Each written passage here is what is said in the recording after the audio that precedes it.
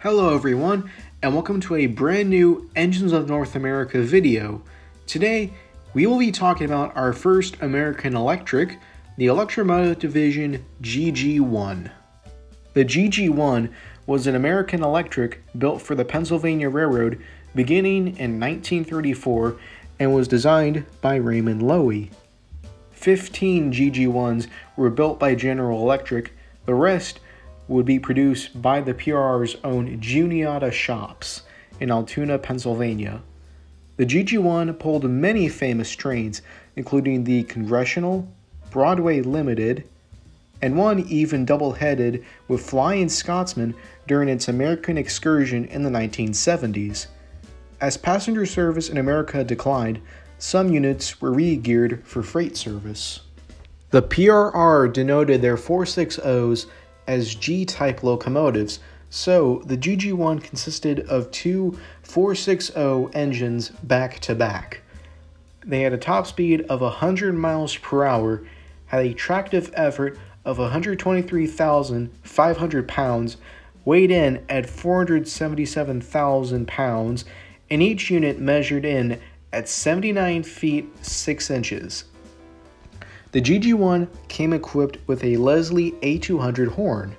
Since the GG1s are electrics, they got their power via an overhead 11,000 AC volt catenary system.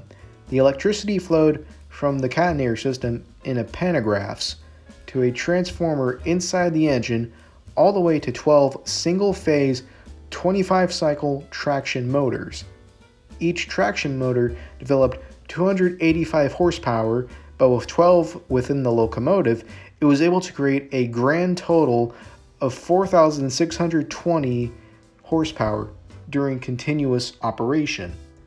While the PRR would be the only railroad to run the GG1 starting in 1935, 3 additional railroads would run the GG1 later on. When the New York Central and Pennsylvania Railroad merged into Penn Central in 1968, they would continue to run the famous electric until the Penn Central ceased operations on April 1st, 1976. The Consolidated Rail Corporation, or Conrail, formed April 1st, 1976, and would go on to inherit the Penn Central's GG1s. Conrail, number 4800, would be painted up in a patriotic bicentennial scheme in 1976. The following year, it would be painted up in typical Conrail colors. The PRR ran a grand total of 139 GG1s.